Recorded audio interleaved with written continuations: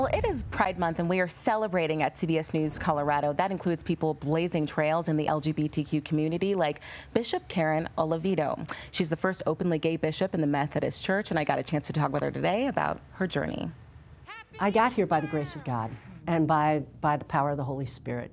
Bishop Karen Oliveto is thankful to share her inspiring story this Pride Month and always. I was elected unanimously on the 17th ballot. She's the first openly gay bishop to serve in the United Methodist Church, and she's proud.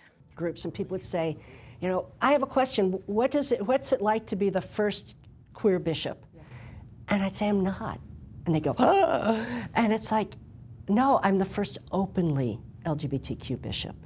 But her journey hasn't been the easiest one. And so there's a whole segment of the church that's leaving because they don't want to be an inclusive church. They are building a church based on who they are leaving out. And you have to wonder, if you're building a church on who you're leaving out, are you letting Jesus in? Bishop Oliveto says as a result, she's seen people grow and know who's in their family of faith. Because I bring my full self into spaces, it invites others, no matter who they are.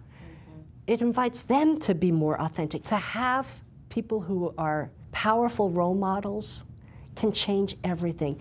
She and her wife, Robin, are on a mission as role models to show up in a compassionate way for others. When we show up, we're the only people who look like us. But people have said to me, I thought I knew where I stood. But I see the two of you, I see the love you share, I see the grace in which you walk in the world, and I realize I was wrong. God loves you, and so do we.